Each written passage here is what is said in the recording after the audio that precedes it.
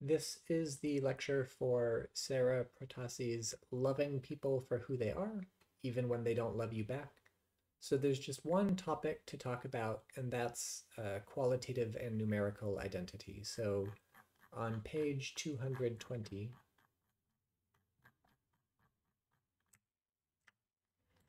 she's talking about objections to a certain view of love.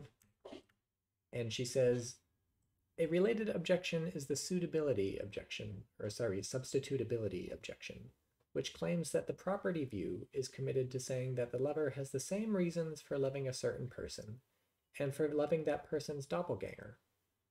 But, the objection goes, most of us intuitively think that it would be irrational to transfer our love to someone who is qualitatively identical to our beloved.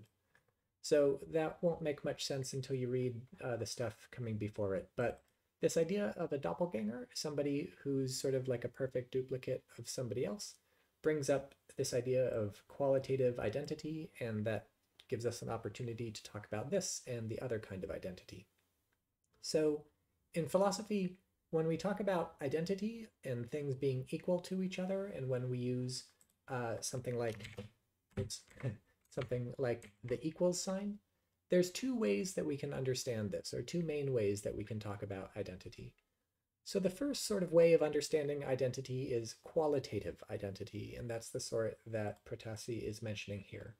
And so two things are qualitatively identical when, or to the degree that they have the same qualities, or the same properties, or the same features, or the same characteristics. So, for instance, here's my left hand and here is my right hand. Qualitatively, they are very similar to each other. So my left hand and my right hand have most the same features. They have the same number of bones, they have the same number of muscles, they're both hooked up to my body, they're both sort of the same color and the same size and the same weight. So they share a lot of qualities in common. They share a lot of properties in common. Qualitatively, are they entirely identical? No, there are some differences. So they're mirror images of each other. Anything else? I don't know. There's probably some small other qualitative identities. Maybe there's a different number of hairs on my left hand and my right hand. So qualitatively, they're not 100% identical, but they're, I don't know, 90% identical. Two black cats that are the same size, the same age, would be qualitatively very similar to each other, almost identical.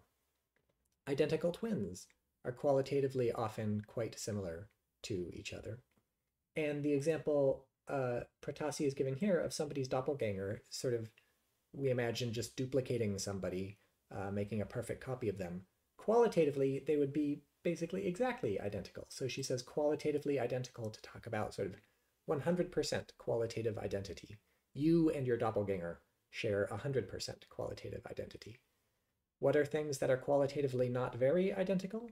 Well, my hand and this water bottle.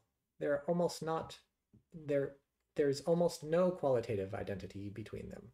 They do have some similarities. They're both made of matter. They're both in this room. They both weigh, they're not too different in weight or size. So qualitatively, they're a little bit identical, but mostly they're very different.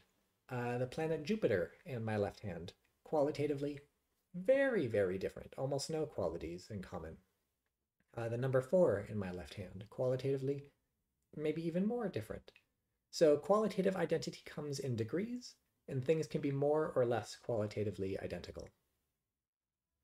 The other kind of identity that philosophers talk about is numerical identity. So numerical identity is not about sharing qualities in common, and it's not a matter of degree. Numerical identity is a yes or no question. So when we ask, is x numerically identical to y, that's going to be yes or no. And when we talk about numerical identity, we're talking about something being the same thing, exactly the same thing as something else. Or the technical way to put this is that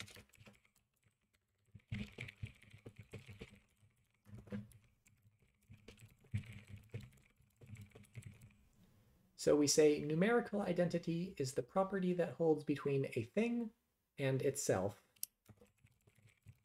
and nothing else. So everything is numerically identical to itself and not numerically identical to anything else. So I don't know, it's a complicated way of describing it, but it's a very simple idea, which is just that something is numerically identical to itself because there's only one thing that is the same thing as that thing. We call this numerical identity because you can imagine if I'm counting things and I give each thing a different number, so I'm trying to count how many or how many fingers I have, and I say here's 1 finger, 2 fingers, 3 fingers, 4 fingers, 5 fingers. Notice they're all numerically different fingers. None of these fingers is equal to each other, so that's why I give them each a different number when I'm counting. Qualitatively, they're actually very similar to each other. So qualitatively, this finger and this finger, almost the same. But numerically, they're completely distinct. They're two entirely separate fingers. So numerical identity, at least on the surface, doesn't have anything to do with qualitative identity. So for instance, in this doppelganger example, when there's somebody who's a perfect duplicate of you, qualitatively, they're exactly the same. But numerically, if we're counting how many people we count 1 for you and then 2 for the doppelganger, right? You each get a separate number.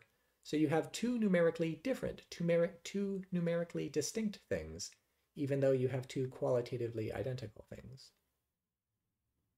You can also have numerical identity where qualitative identity is sort of gone or changing a lot. So for instance, take you, imagine yourself when you were 2 years old, and take you right now, and ask how qualitatively identical are you to yourself when you were 2 years old? And the answer is probably very little. There's not a lot that you have in common with your 2-year-old self. You have a different personality now, you have a different size, you have a different shape, you do all sorts of different things, you're in a different location perhaps, although maybe not. So qualitatively, there's been a lot of change in you. So qualitatively, there's not much similarity between you at 2 and you right now. But numerically, are you identical to you at 2 years old? Probably yes. It's the same person. So if X is you at 2 years old and Y is you right now, if this equals sign is numerical identity, we would say yes, X equals Y. You're the same person. If we're counting how many people there are, we don't say there's 2 people, 1 you at 2 years old and 2 you right now. We say, no, there's 1 person who just grew up over time. So that's the difference between qualitative and numerical identity. It's not super duper crucial for this article, so I should have mentioned that before the video. You can watch this after the reading too.